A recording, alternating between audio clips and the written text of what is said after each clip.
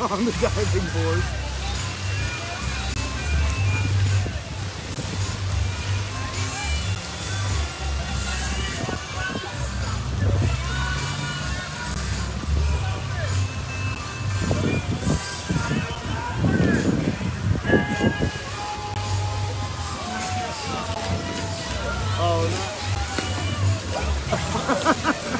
We are here, a process that has been years in the making, ever since it was passed by the voters. Longer than that. I was about to say, maybe a decade of efforts here. How do you feel about just getting this accomplished and cutting the ribbon today? Very excited. Ready to go swimming.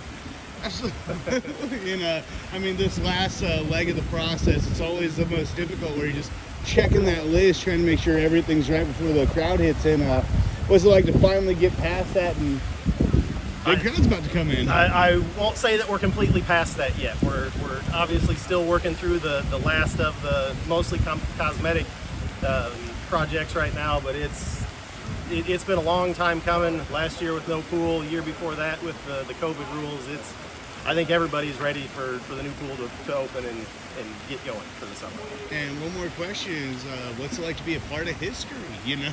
Very cool. It's an exciting time for Cameron right now. It really is.